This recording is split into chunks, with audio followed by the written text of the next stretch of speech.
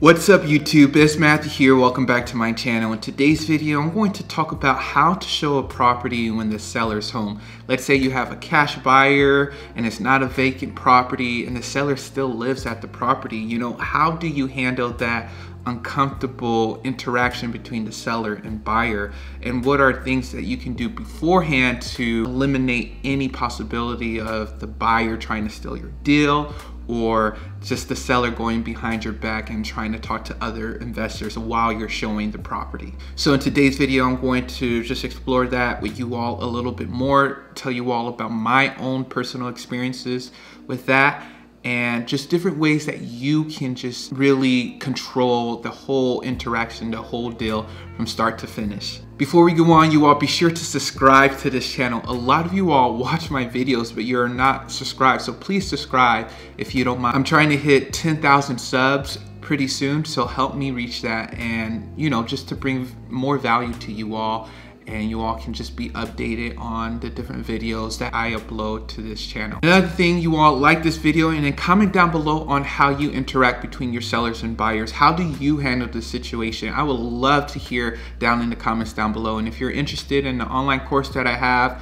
How to Wholesale A to Z, check the links down below. I answer all your questions about wholesaling, and it's just good to have all of the videos in one place. So how do you show the property when the seller is home? All right, I get this question a lot, and the first thing I want to talk about is how to establish authority and transparency with your seller beforehand. So before you even have a buyer for the property, when you go to a seller's home, you're wholesaling the property, all right? You're not buying it yourself. And so you have to, in a way, make that known to the seller. And so what I like to do when I'm talking to the seller and I know it's a hot lead and I can put them under contract that day, what I say is, hey, I'm an investor. I work with other investors and my partners and contractors, and we need to look through this property.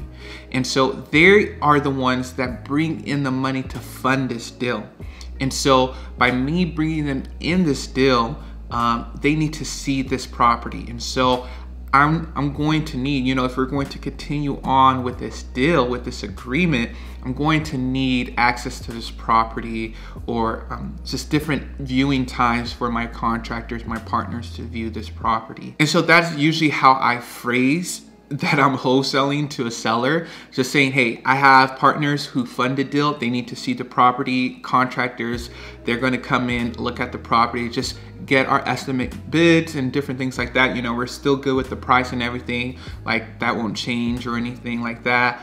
But this is where we're at, and I need like a couple days, probably 1 or 2 showing times to show them the property. If I have a property locked up for 30 days, I may have 2 showings within those 30 days. So that's one way I phrase it with the seller. So when I bring a buyer in, they're more aware, they understand what's happening, and because you already explained that to them. You don't want to just say, hey, I'm buying your property no matter what, and then you say, hey, I need to, all of a sudden show up to their doorstep with a cash buyer. They're going to be a little bit hesitant. They're going to start questioning who you are and what you're doing exactly with this transaction. And so it's really good to provide that transparency and just communicate with them, hey, we're going to come back here with other people to your property. Another thing is that if you build enough transparency and rapport with your seller, this last deal that I'm working with, I built so much rapport with the seller that I straight up let them know, we're trying to find someone to buy your property. We're not trying to buy it. And they knew that, and they were 100% okay with that. So I was pretty direct with them, and we would bring people in. Whenever they left, they would ask, so are they going to buy our property? Are they the ones who are going to fix it up? So they knew everything about that, and they were totally fine with what we were doing. And so if you can build enough transparency and rapport with your seller, you can be as direct as you can, because they understand you and they trust you. So now that we established that transparency, that communication between yourself and the seller, now you have to do that with the cash buyer. You have to establish authority and control of the deal, especially with cash buyers, because cash buyers, they're investors. They know the game, they know what wholesaling is about. they're competitive just like you're competitive. So you really have to up your level of authority and confidence when you're talking with cash buyers and investors. One of the main things I say when a cash buyer is interested in a deal, even before showing them the property, I make it 100% clear. This is an all cash purchase, usually done at a title company, or you can do it through a hard money loan, right? So I established, hey, 100% cash, we're not doing any loans, no funny business like that. It's either hard money loans or this is a cash purchase. And then on top of that, I established that, hey, all closing costs are being paid by you, the cash buyer. Cash buyer is responsible for all closing costs between the seller and the buyer. I made that mistake in my first deal. I didn't make that known to my cash buyer, so I had to take on the closing costs for my seller, which wasn't much. It was only like less than $200, and I still got a good amount for my first wholesale deal. But it's very important for you all to establish that early on, even before the cash buyer views the property. You know, of course, I let them know about the repairs, I send them pictures, and then when they're ready to see the property and the seller is there, I like to let the buyer know, hey, you know, the seller's there. You know, just to respect their privacy, I ask if you have any questions about like price or making an offer, just keep that between me and you. If you have any questions about, I guess, the property itself, you know, of course you can talk with the seller while I'm there, and we can go from there. So I like to say that because I don't want any price to come up while the buyer and seller's there at the same time, because obviously I have a lower price with the seller and I'm advertising it to the buyer for a higher price. And so I make it 100% clear that, hey, if you have any questions about price, keep it between me and you, all right? And you have to speak with confidence. You have to just make that known to the cash buyer. And they're usually fine with that. They're usually like, okay, totally fine, understand, no worries. I think that in a way, you know, it puts them on guard. They know, hey, you know, Matthew, this wholesaler really told me if I had any questions, just come to him. We could talk about offer and price later after we review the property. All right, so now let's say you have them both in the house, right? What I like to do, for me personally, if you have a partner, this is good too. Like if you have a partner, you can have one person stay with the seller and another person stay with the buyers. But if it's only yourself, I usually just like the cash buyers to roam freely, to go around, do their inspections, look outside, and I stay with the seller and just communicate with them, build more rapport, see how their day is going.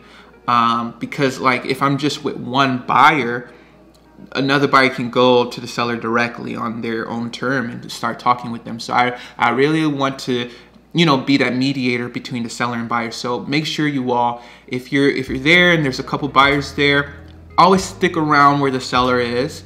And always be there when the buyers have questions for the seller about the property. That price is not brought up. And if it's just about repairs, oh, what is this about? And you don't know yourself, you know, the seller of course can answer it.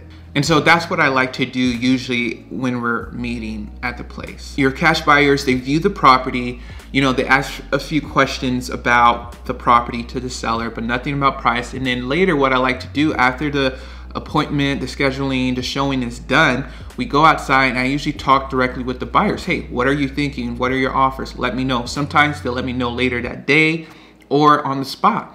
And so we start talking about that. If we agree upon something, I send them an assignment on contract. Now, let's say your cash buyer has an issue with you and your assignment fee, right? What I like to say is, hey, you know, I hold the agreement to this property, and that's again establishing your credibility and your authority with this transaction. You hold the contract, that means you hold the power to this transaction. Don't let a cash buyer try to rough you up, try to do anything like that to you. Just establish that authority. Say, hey, you know, I know this is a great deal. I know you will make plenty of money, and I have a line of other buyers interested in making an offer on this property. If you're uncomfortable with my assignment fee, just move on. Totally fine. I'll just go on to my next buyer. And just explain it. You can say that in a respectful way, but in a confident way also. All right, you all? All right, you all. I hope you all really enjoyed this video. It's a very practical, straight to the point video about what to do, how to show the property when a seller is home. You know, I've done that countless of times. My first deal was like that. I would say more than half of my deals, the seller is at the house, right? The seller is there at the appointment with me. So I have been able to establish, how to navigate that, how to handle the buyer and the seller being there. So I hope these tips will help you in your wholesaling business. I hope you all have a happy new year and, just continue enjoying family time and different things like that. And yeah, I hope you all have a great day, and I'll talk to you all later.